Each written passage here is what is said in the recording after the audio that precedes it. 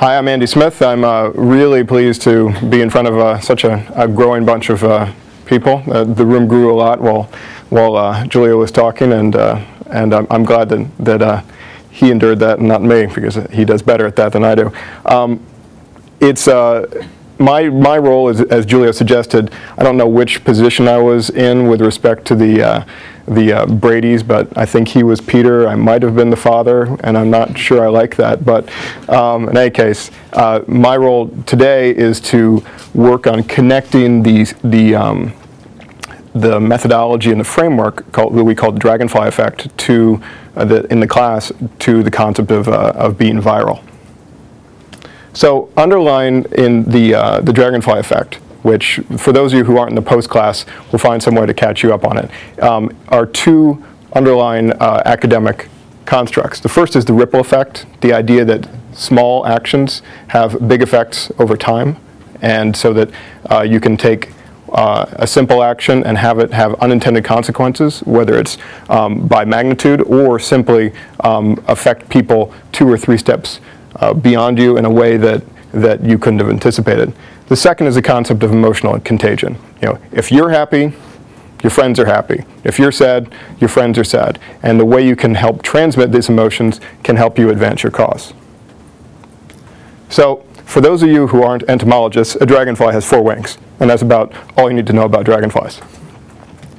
So, in our framework, however, which also conveniently has 4 wings, the first element is focus. So think about zooming in.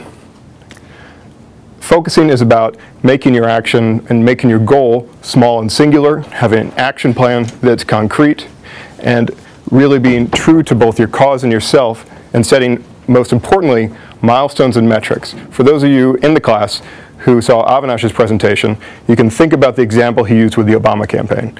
Nobody in that campaign would have selected the particular image or the particular call to action that they ultimately did, but through the use of analytics, they chose the right one that was most impactful, and the result was, well, what the result was. The next wing is about grabbing attention. Think of this as making you look. Stopping traffic. If you are in a crosswalk and somebody's coming at you, you're probably paying attention to what's big, what's fast moving, and maybe brightly colored. That's what grabbing attention is about. What are you going to do to grab attention? How are you going to get that micro slice of someone's attention so that they stop whatever it is they're currently doing and to look at you?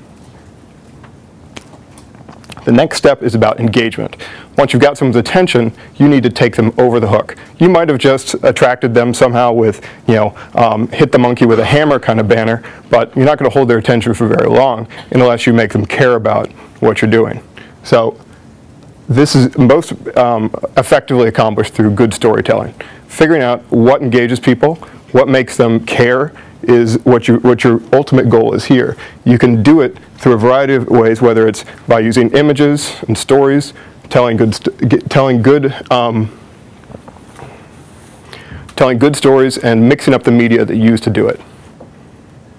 Ultimately, taking action. Taking action is where you get people to pick up your cause and do it for you on your behalf.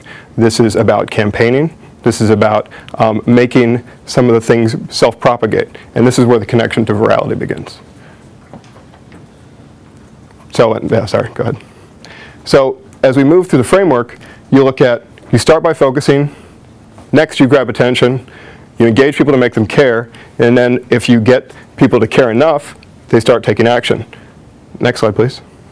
With virality, you get that cycle to repeat itself. You get people to come back through taking action and go forward and help you grab attention and engage and begin it again.